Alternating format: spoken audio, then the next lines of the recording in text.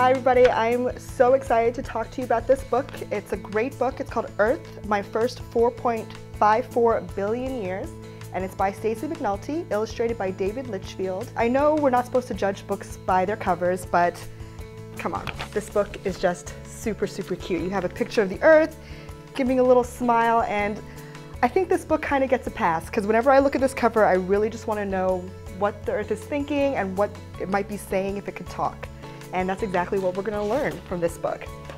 So this book really represents my favorite kind of nonfiction. It's the kind that's filled with great illustrations, humor, and information, and it's delivered in a way that is equal parts fascinating and entertaining. It's the kind of book that best serves young readers, I'd say about kindergarten to second grade, and works really well when you use it in a series with some other more traditional nonfiction.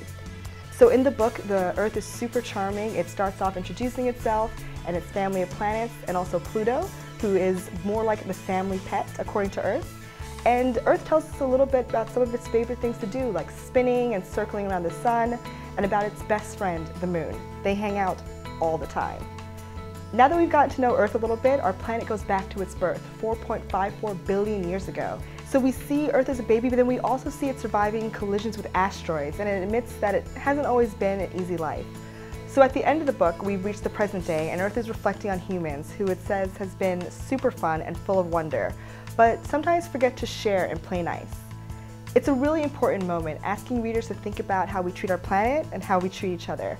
But then, our optimistic and very proud narrator ends by expressing its deep confidence that we will make good choices after all. So thank you, Earth, and I certainly hope you're right.